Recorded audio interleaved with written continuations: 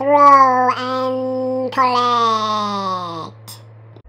For this game, you'll need a ball or something to throw, like a rolled up pair of socks. A collection of toys or shoes, something that's not too heavy and not easily broken. And finally, a bucket or something you can put things in. Set it up. Place your bucket down in the playing area and then scatter your items around the bucket.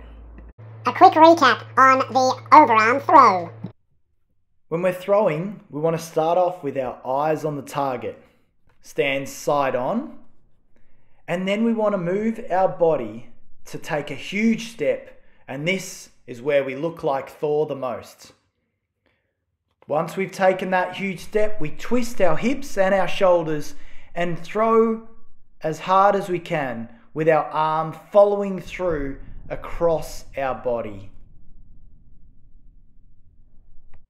So that's how we throw like Thor.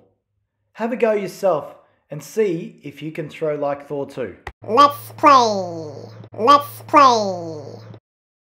The thrower throws the ball into the field. Once they've thrown, they have to collect as many items as they can and put them in the bucket. Once the fielder fields the ball and says stop, you must count only the items in the bucket. Thank you guys and girls who have answered your weekly question on our Google Classroom for PE.